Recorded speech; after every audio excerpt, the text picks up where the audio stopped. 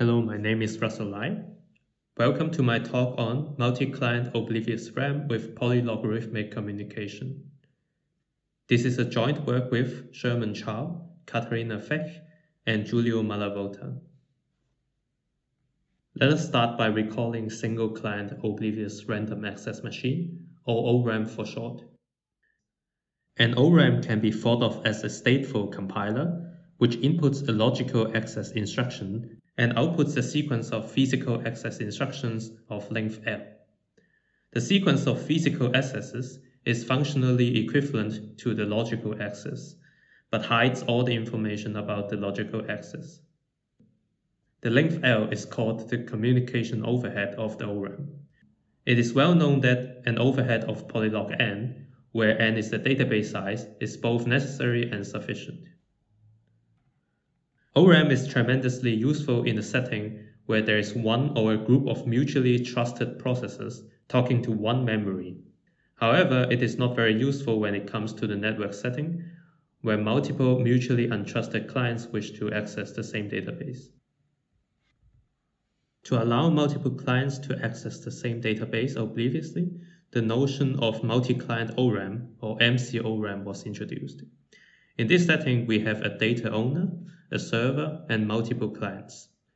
The server and some of the clients might be corrupt. For example, here we have a malicious client 1 with 1 finger and an honest client 2 with 2 fingers.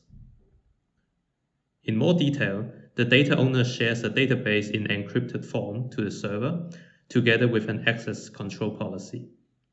In this example, client 1 is allowed to read and write address 1, while client 2 is allowed to read and write address 2. An MC-ORAM should provide obliviousness. For example, if client 2 reads or writes address 2, client 1 should not know what client 2 is doing. In fact, client 1 should not even know that it is client 2 who is accessing the database. This also means that client 1 should not be able to read address 2.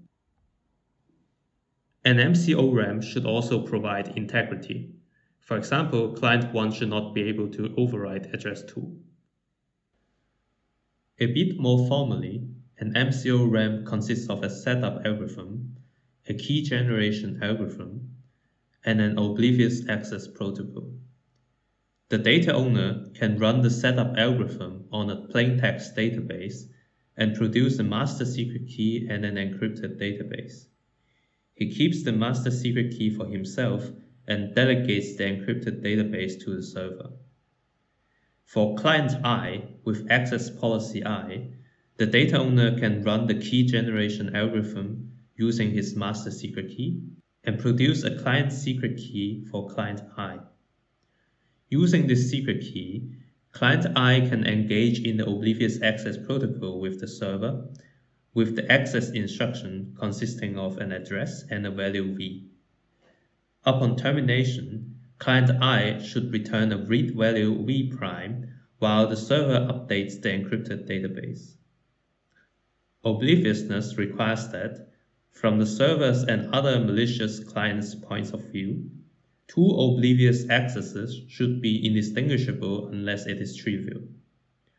Integrity, on the other hand, requires that, given any sequence of access instructions and its derived subsequence of legal instructions, if the full sequence is applied to the encrypted database, while the legal sequence is applied to the plaintext database, then the two should end up encoding the same values. MC-ORAM is quite young as a notion, and there were only 2 existing schemes. The first scheme achieves basically the same complexity as a single client ORAM, but it is not secure against malicious clients. The second scheme is secure against malicious clients, but requires linear server computation and square root client computation and communication. In the same paper, the authors also show that the linear server computation is necessary in the balls and bins model. However, there are no known lower bounds for client computation and communication. Therefore, a natural question to ask is whether MC-ORAM with polylog communication is possible. In this work, we answer this question in the affirmative. In fact, our construction achieves the optimal log-n client computation and communication. Our scheme is based on a new technique, which we call the cross-key evaluation of fully homomorphic encryption ciphertexts. Let me quickly recall the syntax of FHE. There are the usual key generation, encryption, and decryption algorithms, as in a public key encryption scheme, and also a homomorphic evaluation algorithm.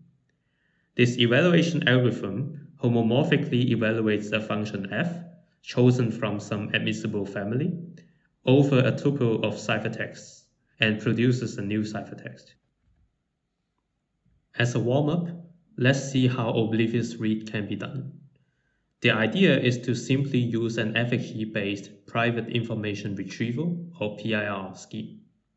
To read the target address, which we denote by address star, the client samples a fresh FHE key pair, denoted by EK and DK. He then encrypts the target address under EK and sends EK and the ciphertext to the server. Suppose that the database consists of the plaintext values v1 up to vn. The server would homomorphically evaluate a read function over the ciphertext sent by the client. The read function has v1 up to vn hardwired, inputs an address, and simply returns the value indexed by this input address. After the evaluation, the server returns the resulting ciphertext to the client. The client then decrypts this ciphertext and learns the value stored at the target address. Note that so far, the database consists of only plaintext values.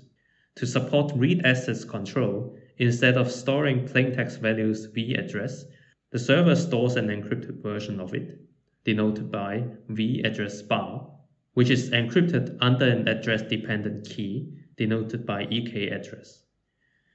To grant read access to an address to a client, the data owner simply delegates the corresponding decryption key, dk address, to the client. Next, we tackle the challenging part, which is Oblivious write. First, let me give you some intuition. To override the target address, address star, with a new value v star, the client encrypts the target address and a new value to the server. The server then evaluates a certain function over each database entry.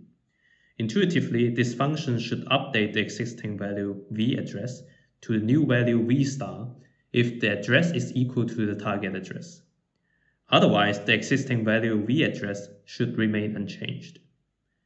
The difficulty is that when the address is not equal to the target address, then the existing value v address stored in the database and the tuple address star v star sent by the client are encrypted under different keys. Therefore, it is unclear how homomorphic evaluation works. Obviously, revealing the correct encryption key to the server is not an option because it breaks obliviousness. To solve this problem, we need to take a closer look at the correctness property of FHE schemes. An FHE scheme is correct if it satisfies two properties. The first is decryption correctness, which says that if we encrypt a message and then decrypt it with the correct key, then we should get the same message back. The second is evaluation correctness, which says the following. Suppose that the tuple of ciphertext 1 up to ciphertext k, are produced under the same encryption key ek, either by encryption or by homomorphic evaluation. Then, if we first decrypt them using the correct decryption key and then pass them through a function f, the result should be the same as if we evaluate f over them first and then decrypt the result afterwards. A subtlety here is that ciphertext 1 up to ciphertext k must be produced under the same key. If some of them are produced under a different key, it is unclear what will happen. To solve this problem, we have to define a stronger correctness property for FHE, which consists of three parts. The first is the usual decryption correctness property. The second is what we call well-defined decryption, which requires that for any decryption key, the decryption function should be well-defined over the entire ciphertext space, even though decrypting with a wrong key might result in garbage. To illustrate, suppose we encrypt a message and then decrypt it with a wrong key. We should end up with a random string, which is nevertheless still in the message space. Finally, we have strong evaluation correctness, which says that the evaluation correctness should hold for any ciphertext in the ciphertext space. We show that the strong correctness of FHE is in fact not very strong, in the sense that there exists a generic compiler which turns a standard FHE scheme into a strongly correct one with mild assumptions. Specifically, assuming that the underlying FHE has well-defined decryption, which basically all FHE schemes have, we can upgrade standard correctness to strong correctness. Moreover, assuming circular security, the resulting FHE scheme retains key privacy as well as CPA security. Given a strongly correct FHE scheme and other standard ingredients, namely a signature scheme, we are now ready to construct the Oblivious write protocol. I am going to present a simplified version of the protocol. The formal details can be found in the paper, of course. To write the new value v star to the target address star, the client signs the tuple address star v star with a signing key depending on address star, denoted by sk address star. The client then encrypts the tuple and the signature to the server. The server then homomorphically evaluates a different write function over each database entry. Each write function is hardwired with an address-dependent verification key vk address. It inputs an existing value v, an address star, a new value v star, and a signature sigma. It checks if sigma is the valid signature of the tuple address star v star under the verification key vk address. If so, it returns the new value v star, otherwise it returns the existing value v. To see why this protocol works, we consider two cases. In the first case, which is the simpler case, the evaluated address is equal to the target address. In this case, the verification equation should be satisfied, and therefore the evaluation should give an encryption of v star under ek address star, which is as desired. In the second case, the evaluated address is not equal to the target address. Suppose that the client's ciphertext decrypts to a certain message in the message space, which we pass as address dagger, v dagger, and sigma dagger, which are anyway most likely garbage. In this case, the verification should fail, or otherwise we can use the client to construct a signature forgery. Since the verification failed, the evaluation should result in an encryption of v under ek address.